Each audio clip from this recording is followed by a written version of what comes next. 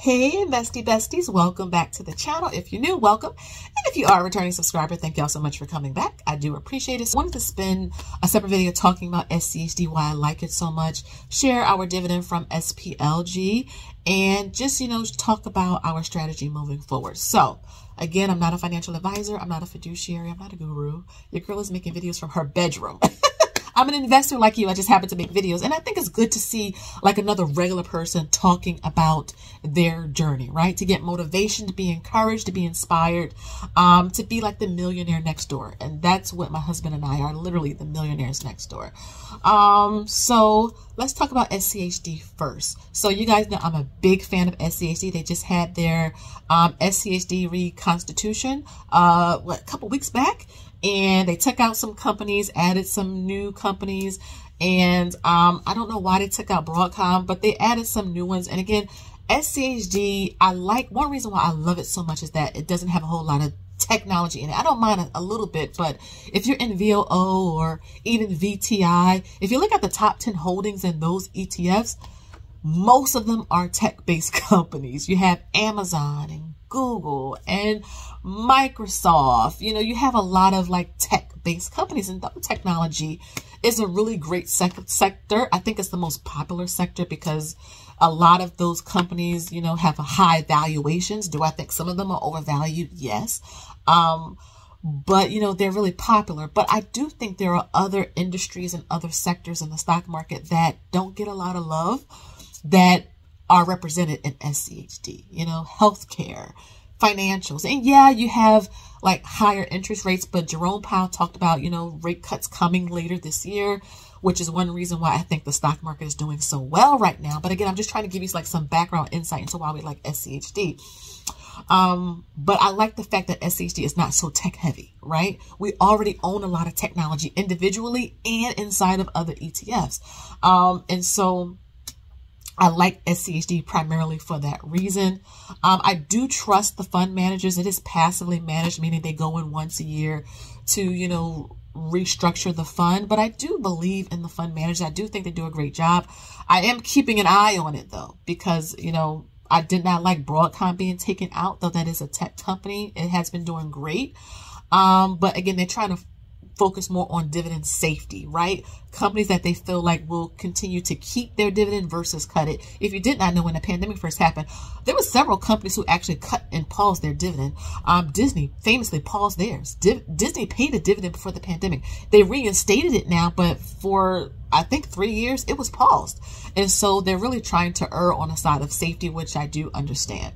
So, SCHD, at the last update I did, we had 36 shares, with the new dividend. So let me share with you the dividend. I do have my dividend book. If you want your copy, physical and digital, check out the information down below. It's always there, always there. But, if we let's come to M1 first. I want to start there because we've received a small dividend in SCHD. That's from our investing challenge. So $1 a day. A lot of people have joined this challenge because they don't have a lot of money to invest. They want to start. They want to make sure they're building up something for their later years for retirement. And they love the fact that we're all doing this together. This is not something I just started just to be starting. It's been 4 years. 4 long years. Check out my beginner investing playlist. Check out my investing challenge playlist. But I've been doing these videos faithfully. This is year 4. And, teaching you guys the importance of research, financial literacy, dollar cost averaging, and investing with small amounts. Not knocking your $1 or $2 or $5. Those all add up as well. So we received one dividend in SCHD from M1 that was for 25 cents. 25 cents, a whole quarter, right? I could put a quarter in a meter and SCHD would pay for me to have 30 minutes while I go into a store. That's how you got to think about it, right? Because again, it's small beginnings add up to big outcomes, right? Small beginnings add up to big outcomes. That's something like a quote I can put on a shirt. That's my quote, so don't take it. And then also, I did talk about this in the last video, but VOO, 18 cents. in the $1 a day investing challenge. So a lot of you are getting your first dividends ever because you started to invest, and now you're seeing the possibilities of what your small amounts can add up to. So shout out to all of you. But yeah, so SCHD and M1 paid us 25 cents. Let's come on over to Interactive Brokers. SCHD paid us at Interactive Brokers a whopping 326 smackaroos and 92 cents.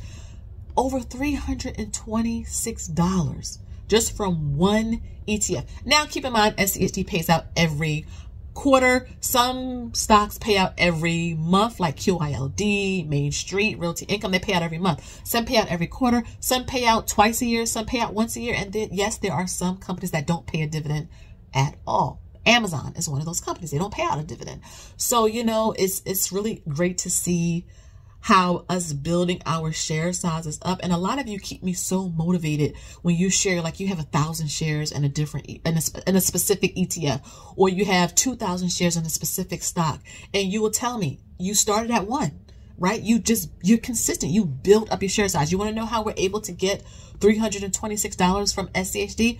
Build up our share size. We have 535 shares when we received this dividend. Now we have 539, I think. But again, you build up your share sizes. That's the secret to all of this. Anyone would tell you that. You want bigger returns, you want a bigger dividend, you need to build up your share sizes. And the best way to do that is to take it by piece. Start with one share as your goal, then build up to 5, then 10, then 25, then 50, then 100. And I'm telling you, it works.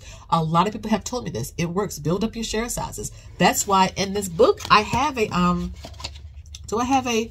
a share size builder right there. Can you see?